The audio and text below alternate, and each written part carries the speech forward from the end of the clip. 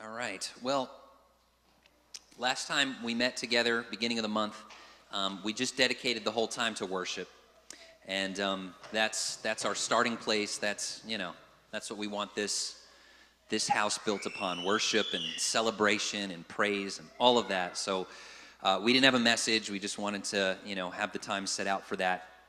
But today I do have something I want to share. Something that God put in my heart during the week, as I was just praying and thinking about today and being back together and all of that.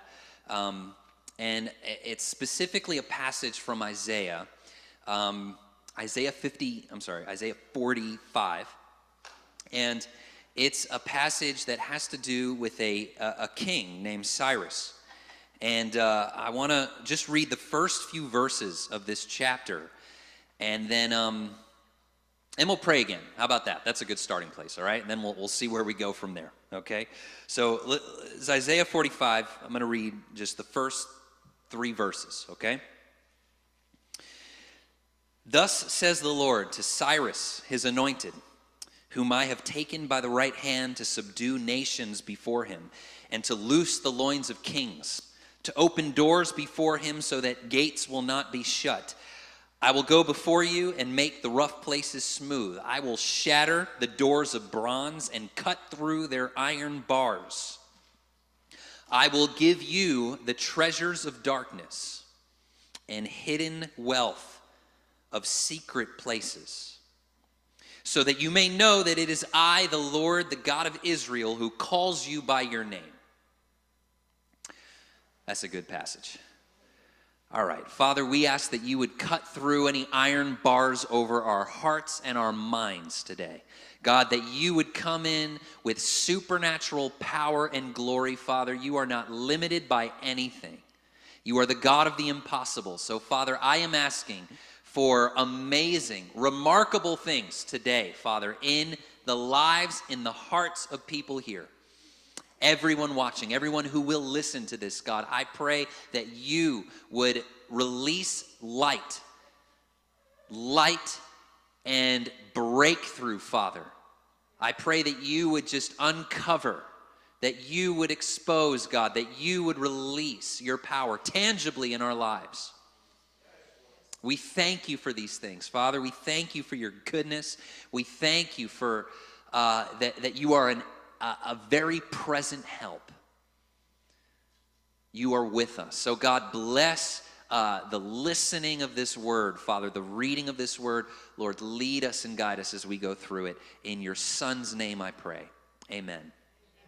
Amen. Okay, let me just start by giving you guys some of the context of this passage. How many people have heard of this passage before? The treasures of darkness. Okay. I expected maybe not everyone would raise their hand. It is a popular scripture, but it's not one that maybe the majority are familiar with. But it's a beautiful little gem hidden in the prophecies of Isaiah. And he's talking hundreds of years in advance about a guy named Cyrus. He's calling him by name. And he's saying to this guy that, you one day are going to be raised up by God, this pagan king. He's from the land of Persia. He's Iranian, right? That's where modern day Persia is. He's from Iran. He's the king of Iran. And God is saying, you are going to be raised up one day to go in and set my exiles free and bring them back into their homeland, right? So Isaiah is prophesying into the future. He's speaking to the time when the Jews would be conquered by Babylon. And King Nebuchadnezzar, right, he came into Babylon and he destroyed the temple and broke down the city walls, and he exiled the whole nation, brought them out into all these different countries and territories. And there they were for 70 years. Another prophet, Jeremiah, said that they would be in captivity for 70 years. But then after that time frame, God would gather up the Jewish people from around the countries they'd been scattered, and he would bring them back, and God would use a king named Cyrus for that purpose. So you have this passage where God says, I'm going to go before you. I'm going to shatter the doors of bronze. I am going to defeat the invincible, quote unquote, invincible Babylonian Empire. The Babylonian Empire was the greatest empire in history at that point, strong, powerful, just ate up nations and destroyed whatever they wanted. and seem to have it all in control, under their domain. And you're talking about hundreds of years, right? I mean, think of America. I mean, we have been a nation for what, 270 something years, 280 years. I mean, that's nothing compared to these ancient empires. Like these guys have been around for a long time. It was settled in people's minds. They're not going anywhere. And God is, saying, I am going to use you, Cyrus, to break through what seems impossible, to shatter this regime. And things are going to change, and I'm going to give you treasure and hidden wealth. So you got to understand, when Nebuchadnezzar, the king of Babylon, went in and he destroyed the temple, it says that all of his soldiers went in and took the treasury. They took the gold and the silver and all of these precious items that were in the temple. They took it and they carried it off to Babylon, right? So when it's saying, I'm going to give you treasures in the darkness, I'm going to give you the hidden wealth, I believe, and a lot of, scholars and, Bible commentaries believe that God was saying, I'm going to give back all of that treasure that was taken by Babylon. That's this secret, awesome treasure in the darkness. And so, I want to just, before I really unpack the meaning of this here, get into it, I want to talk a little bit about what the Bible has to say about this gold and silver and treasure. Because I believe that essentially the temple that Babylon destroyed is a representation of human beings. And that's not my personal belief. That's stated very clearly in the Bible. It says, you are a temple, right? You all know that, right? You are the temple. Your body is a temple, right? This is the temple that Nebuchadnezzar destroyed, was actually a picture of the human frame, the human body. The temple had three parts to it, right? It had the outer court that was exposed to the outside elements, had no roof or covering. It had that on the outside. Then it had this inner room that was hidden behind a curtain, and then it had an innermost room, the Holy of Holies, three parts. And in the same way, human beings are three parts. We're tripartite is one of the words that are used to describe human beings. We have a body that's on the outside. Everyone can see it. It's exposed to the elements, literally. But behind the curtain, there's an inner room. There's your personality. That's your soul, right? That's your emotions, your being, your mind, all of that. But then there's even something deeper inside of you. There's an innermost room, and that's your spirit. So we are spirit, soul, and body, okay? So Babylon going in to destroy the temple is actually a picture, a prophetic image of the enemy coming in and stealing the gold and the silver of our souls, okay? Our souls were meant to be prosperous and beautiful, filled with godly personality, godly fruits of peace and joy and gentleness and kindness and all of those wonderful things. A sound mind. All of that has been broken down and stolen by the enemy. So the human heart is the gold, the treasure that these prophetic passages are ultimately pointing to. There's other layers we're going to unpack. The Bible is amazing in that it's multi-layered. There's other things that we can draw from this, but that is I think that's at the heart of it, pun intended there. That's at the core of what it's about. So the prophecy is incredible and very encouraging. What God says to Cyrus, that he's going to restore this treasure. And it has a lot of implications for us. So before I talk about us and how this applies to us, I first want to look at how this passage is ultimately speaking about Christ and Christ's work.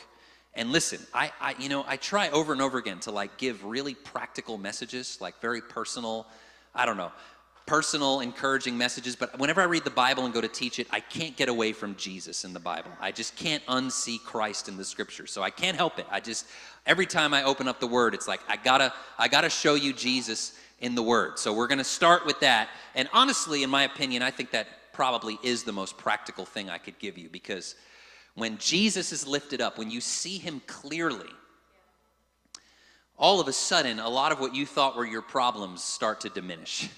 You just get flooded with light when he's lifted up, when what he has done fills your vision instead of what you need to do, which is what a lot of sermons are filled with, X, Y, and Z of what you need to accomplish and do and create and whatever, believe. I don't know, all this stuff. Like when you see what Jesus believes, what Jesus does, what he's accomplished, I think that changes things. That's why I love, the old song, Turn Your Eyes Unto Jesus, right? Look full in his wonderful face, and the things of this earth will grow strangely dim in the light of his glory and grace. Yeah. All right, so we're going to look at Jesus first before we talk about how this applies to us. So King Cyrus, okay, there's a lot of talk today about King Cyrus in the prophetic community and how he relates to certain political things happening in the world. And I am on board with that stuff. I agree with a lot of it. But there is something much more central about Jesus Christ in the figure of Cyrus. Okay? So let me tell you, first of all, what this says in the original language, okay? Cyrus in the original tongue was Koresh. That was his name, Koresh. And it was the word that the Persians would use to describe the sun, like the sun in the sky. The name literally is translated as the possessor of the furnace. And they would use this word Koresh, what we translate as Cyrus, to describe the sun. But let me tell you what else is in the Hebrew. It says in Isaiah 45, "Thus says the Lord to Koresh Mashiach." Now, if you're familiar with Hebrew at all, you should know that that word, Mashiach, is the word for Messiah. Yes, Messiah. The word Messiah in the Hebrew is the word for anointed. So Jesus, Yeshua Christos is the Greek translation of the Hebrew word Mashiach, right? You know that Christ isn't his last name. He's Jesus the Messiah, Jesus the Christos, Jesus the anointed one, right? So this is speaking to the Son, the Messiah. So before anything else, King Cyrus was a type and shadow of Jesus, our Messiah. Jesus is the one Isaiah is prophesying about here. God, see, in this passage and in so many passages of the Old Testament, you are listening in to a conversation between the Father and the Son. It's amazing. You're listening to words from the Father that he's promising his Son, Jesus. All throughout these prophecies in Isaiah, Jeremiah, and so forth. And so God is saying to the Son here, to his Son, he's saying, I am making a promise. I am going to subdue nations before you. I am going to open doors that no one will be able to shut, it says. And that should clue you in big time that this is really talking about Jesus. In the book of Revelation in particular, in the New Testament, Jesus says, I am he who holds the key of David, who opens and no one shuts, and who shuts and no one opens. So God is saying to Jesus, listen, you are going to conquer this world, but not like the emperors and the kings of this age. You're going to conquer this world through the power of the Spirit transforming hearts. You're going to be subduing the wild terrain of wickedness over people's souls. That's what needs to be subdued to create real peace on earth. Kings and emperors subdue armies with literal guns and swords, and they take over physical territory. Jesus wages war with truth and peace and agape love. And he wages war against the real things that cause all the wars and other problems in the first place. The guilt and the fear and the idolatry and all this other stuff that comes up like thorns and weeds over the human heart. So the Father is saying to the Son, I'm going to give you nations. And then that leads to this next verse where he says, I will give you the treasures of darkness and that hidden wealth in secret places. So guess what that's talking about? I already said it. Yes, us. So you are hidden wealth. You are treasure. When the Father talks about you to Jesus, he refers to you as his treasure.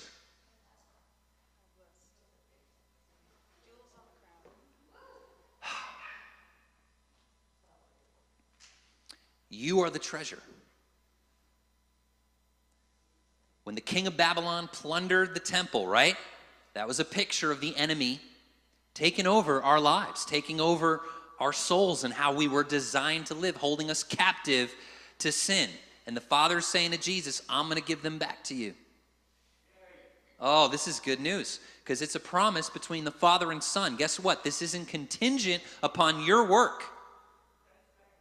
The Father and the Son are in cahoots together. They're working this out, and we get to be the recipients of what they are accomplishing. So I find this beautiful that, you have to just take it in. You have to just take another breath and say, I am treasure. Like, just think about that.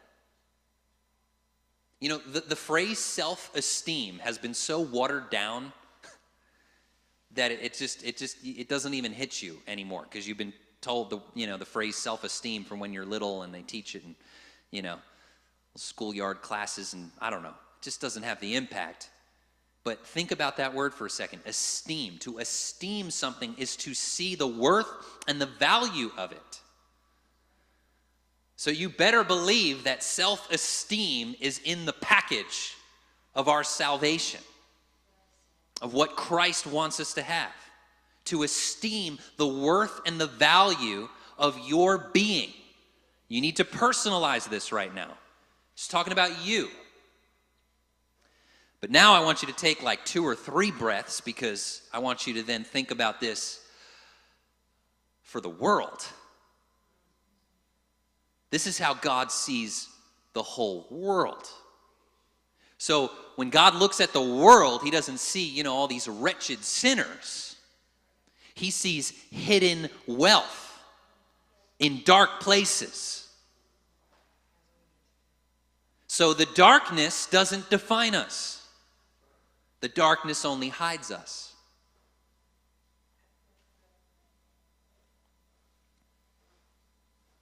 I love listening in to these conversations between the Father and the Son.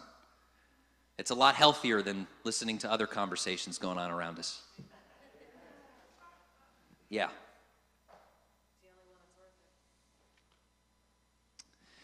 Amen. So as we embrace relationship with God, here's another one to just, as you embrace relationship with God, you make God rich.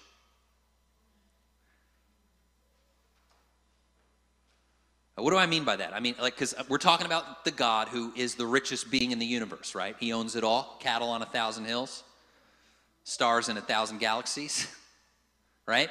He owns it all. But you actually enrich God. You make God rich as you come back into the temple of your true identity and intimacy with him. I'll explain what I mean by that as a dad. So this hit me just a few days ago, Thanksgiving. So we because of some different circumstances, we had to spend Thanksgiving just as a family, just us in the home. So it was very different this year, and at first we were very disappointed about that. But we ended up having, Kelly and I and Morgan and Annabelle, we just had an amazing Thanksgiving together. It was beautiful. Kelly did just an extraordinary job, full out meal like it was for 20 people. And it was beautiful, and the girls had a great time. And in this intentional time as a family, I came to this moment. It hits me at times. I wish it hit me more often. But it hit me how rich I am, how blessed I am. Just overwhelmed. I mean, you know what I'm talking about? Where this clarity comes over you and you realize like what's really important, right? I felt so blessed. I felt like the richest man in the world sitting there at the table. That's one iota of what God feels when you come to the communion table. when you open up your arms to your Abba Father. That's how he feels. He feels rich when you are embracing that love, walking with him, all of that. So we truly bless God. You know, bless the Lord. You know that song? I think we sung it, right, today? You bless the Lord. You bless the Lord. I was blessed by my children. Going around the table, we had everyone say what they're thankful for. When it got to Annie, she said, I'm thankful for Easter. Okay. Sure. I was blessed. I was blessed by them, right? We bless the Father. So anyway, just a window into the heart of God. Isaiah 45 is a promise from the Father to Christ, Mashiach, saying, I am going to give them to you. Human hearts, we're going to conquer this world together in love. Children, brothers and sisters, that's God's promise to Jesus. Okay, so here's where I want to flip this from Christ to us. Okay, and I want you to also understand that this is a promise for you as well. So I'm just going to take a few more minutes here, and I want to talk about the treasures that God has laid up and stored for all of us, okay? And I really just have three different things. See, this is my attempt to actually give you a practical three-point message. I have three things that I want to pinpoint are treasures due to us, that God wants us to understand he is a giver of good things. He wants us to be blessed. You have to get this. This is the whole point of the cross. God gave his son. God is a giver. This is who he is. This is not some health and wealth prosperity preacher gospel. It's the gospel, capital G. God is a giver. He wants so much more. I think a lot of people who have a hard time with the word prosperity, I think they have issues with their dad. I do. Their heavenly father. I think there's some, and it gets distorted, unfortunately. You have a lot of people who preach the message and take it in weird directions. But when you understand the heart of God, you understand that he is an extravagant giver. So I want to talk about that with you because it says in Ephesians 1 that we have been given every spiritual blessing in the heavenly places in Christ. Now the key word there, the two key words are in Christ. Those are the keys that unlock the whole Bible, in Christ. What that means, when you see the phrase in Christ, what that means is that you are in union with Christ, or because of your union with him, your oneness with him, you have been made one with him. Like a bride taking her bridegroom's name, you have taken his name, you've been brought into his household. Everything that's his is yours. You're in Christ. That's what that means. So I can't talk about the promises to Jesus without also talking about the promises to you. Because everything given to Jesus has been given to you because you are in union with him. So you can read Ephesians 1 and it says, every spiritual blessing in heavenly places has been given to you because of your union with Jesus, because you share his name. So it's not, an issue of something you have to earn. This is the key of in Christ that unlocks every blessing of the Bible. When you realize that you are one with the Holy One. You share his name. So everything due to him is yours. Freely. It's a gift. Okay? So stick with me a couple minutes here as we go through some treasures that God wants to unlock in your life. These are things due to you because of your union with Jesus. Everybody clear? Everybody with me? Okay. So, first of all, we're going to start with how we started with Jesus, that this is speaking about people and relationships. Okay? So just like this was a word for Jesus about relationships, restored relationships, this is also a promise for us in a similar way. And I'll give you an example of how I apply this, okay, for myself. So I am believing for the youth of this region to have encounters with Jesus Christ that would set them free from their captivity to all kinds of shame and addiction and darkness. So I'm believing for the youth of this country, the youth of this region, to be restored from captivity. Because there are doors of bronze, iron gates of social media, the entertainment industry that seems to be invincible, that seems to be way too strong for us to have any impact. But I'm believing that the one that breaks doors of bronze and cuts through iron bars is with us and able to retrieve the plunder of the enemy. But I believe that God is looking for people he can partner with in faith, that can believe him at his word and say yes to him and say, I want my full inheritance. I am receiving my full inheritance. So, of course, these things take time. I'm not just saying that like instantly, this could mean a person comes into the right relationship, because relationships require time. I mean, God can encounter somebody, change them in a moment. That happened to me. I was held captive. I was a youth. I was 18 years old, held in all kinds of chains of bondage, and God came to me. But, for some people it takes time, and for other relationships maybe that we're looking for healing from, there's process, there's stuff involved in this, but there is always an underlying current of hope when we know that God is with us and able to cut through whatever's blocking the door, whatever's holding back things.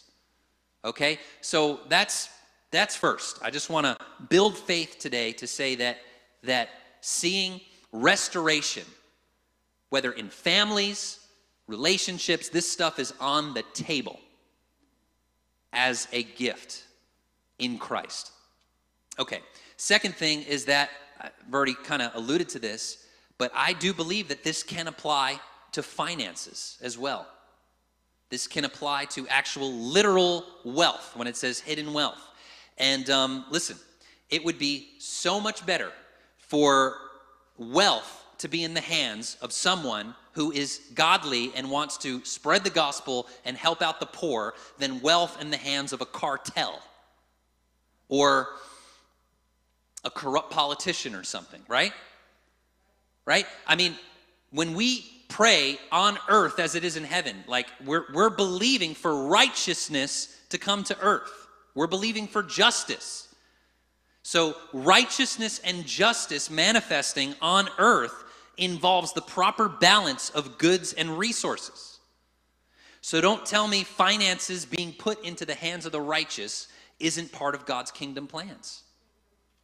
It's absolutely part of his plans. Of course, he wants to give it into mature hands that know how to give and steward. That's why it's, faithful with the small things, the little things, and then there's increase that comes. But still, God wants to give it. He wants finances to flow through the resources of his children. So I believe these promises that are due to Christ, that are then ours by grace, they involve relationships, they involve transformed people, they involve finances. But I'm going to end with this last thing, and I think this is one of the greatest riches that you can have in your life, and that is joy and peace. Okay? This is part of your inheritance. Listen to me today. Joy and peace in any circumstance. Your soul exhibiting happiness and stress-free living, even in difficult circumstances, is a treasure of the darkness. There is treasure that comes out of the darkness. It's one way you can interpret that. So there is a supernatural joy and peace to be found in every period of darkness that you encounter.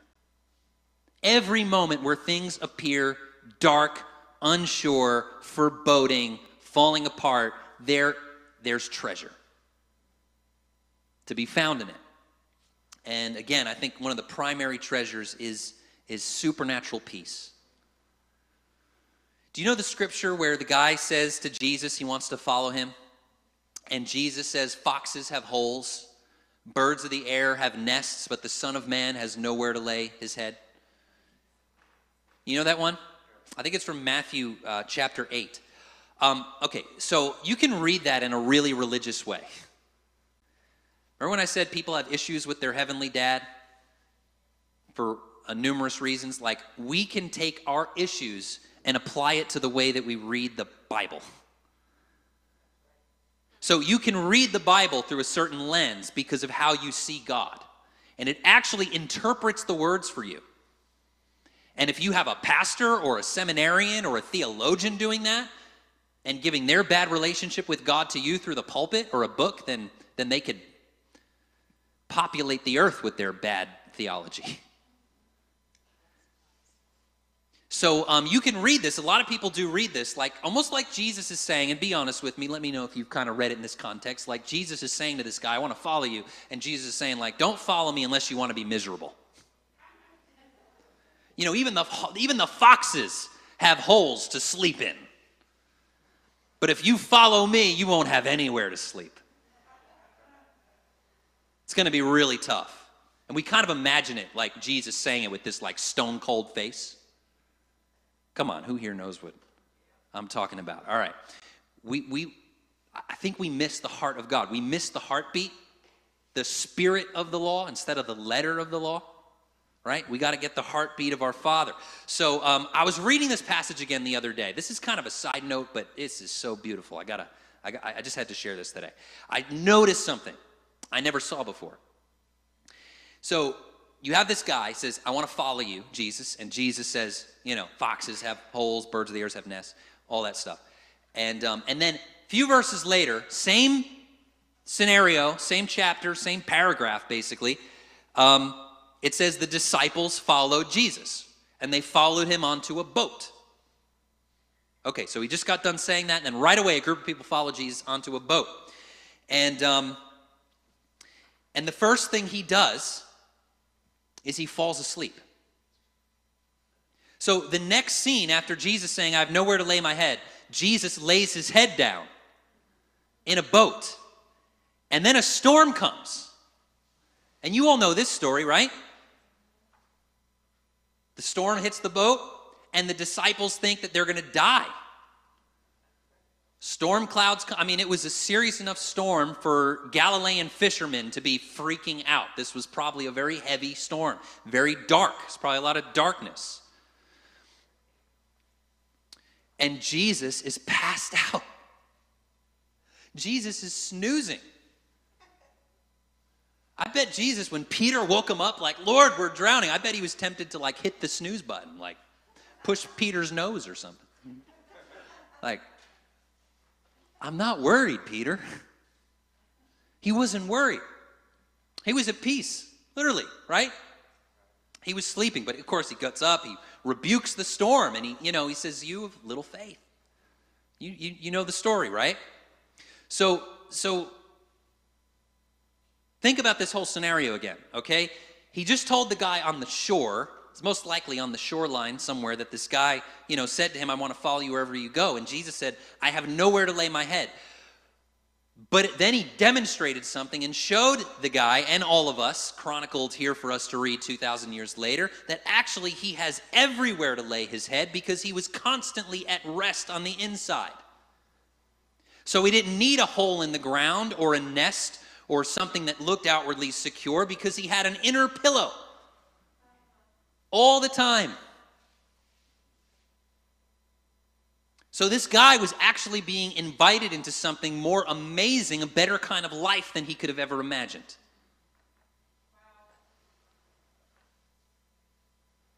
So Kelly and I, as many of you know, we've been praying for a house. Many of you have been praying for us for a house. And we are like way past the due date on this one. Like, we were expecting something. I even got a prophetic word from someone that it was going to be by a certain date, all this stuff, and it didn't happen. And in those moments, you can get very tempted to go in a bad path in your mind, start accusing God of things and all kinds of stuff.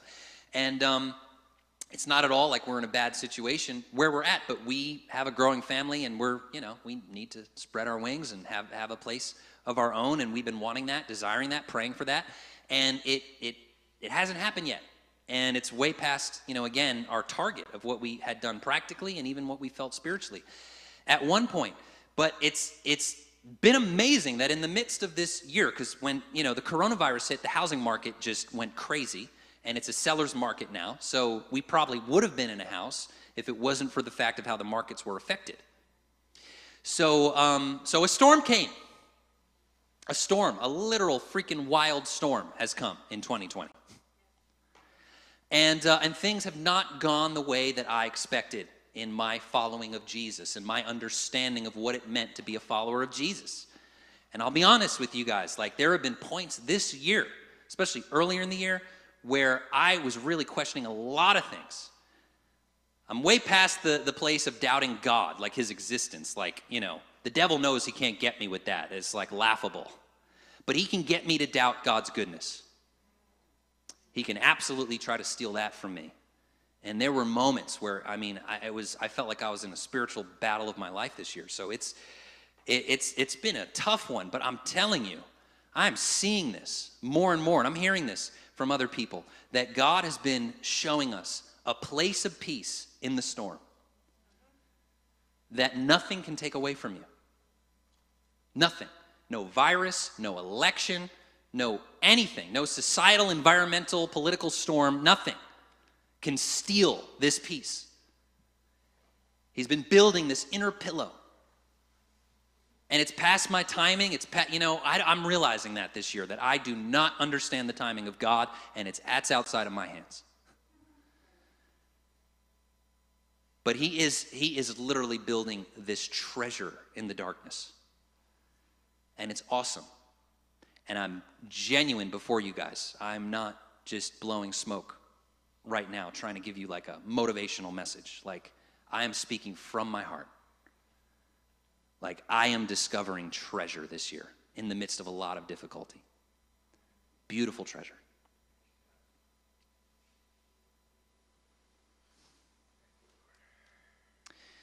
This is our inheritance. Joy is your inheritance. Peace is your inheritance. Transformed relationships, people are your inheritance. Financial breakthrough is in your inheritance. All of it, because it's given to Jesus. And you're his beloved. You're his beloved. It's yours. So join me in prayer. Father, we ask right now that you would just open up the floodgates wide in our minds, God, in our hearts, to expect and to dream again. Father, to come to you to renew our trust in your goodness and to dig deeper, Father, into the riches that are buried all around of us, even right in front of our face.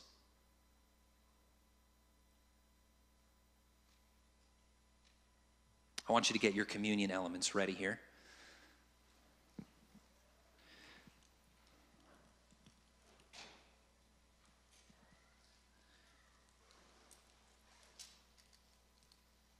This was doesn't look like it with this little tiny cup, but this was a marriage cup of wine. That's what Jesus was pouring out on the night that he was betrayed. It was the cup of marriage wine. It was the covenant of his union with us as a faithful bridegroom. Faithful and true. And that everything that he received from the Father, he would give to us freely. So I want you to think for a moment. I want you to just meditate, pray, ask God, what are the treasures? Ask him to give you night vision if things are tough for you right now. If all you see are things that speak the opposite of God's goodness. Ask him to give you night vision, to see the gold and the silver, to see the peace that's already inside of you. There is a well of peace inside of you.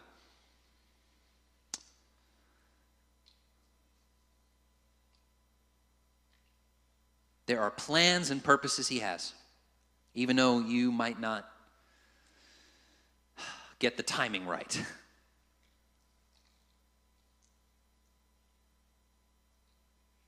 There are wonderful things ahead, and it is all because of this covenant, this promise. So when we take this bread right now, hold on.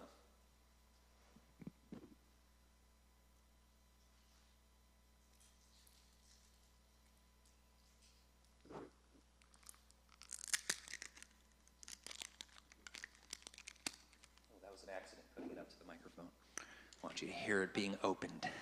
Opening up Christmas gifts. Under the tree.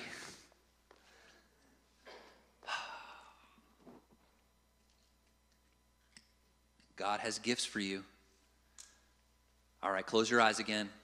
Lock into his face. It brings him joy to bless you. And you are a blessing to him. When you look to him and you choose to see beyond whatever's clouding that vision. Father, we thank you today for the precious covenant of Jesus, the union that we have with our true Cyrus, the true anointed one, who has already redeemed us, who has already defeated the empire of the enemy, and has given us every blessing in heavenly places. God, we call those blessings forth on earth right now. Every single thing we call forth, God, those blessings that are ours in heaven, let it be on earth. Father, let joy and peace erupt. God, where there's need, where there's financial need, relational need, God, I pray for gifts to manifest and overflow. Bless each one now, Father, and we bless you. We receive your body. Amen. Let's take and eat.